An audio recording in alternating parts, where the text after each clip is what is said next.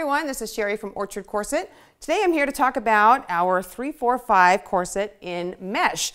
We have offered this corset for a little while, but we needed to get a video up to kind of show you the difference between this and the non-mesh versions of this corset. So the cut of the corset is still the same. It's quite long through the front, cut up and over at the hips, and still rides up nice and high in the back to avoid that unsightly back bulge that none of us wants.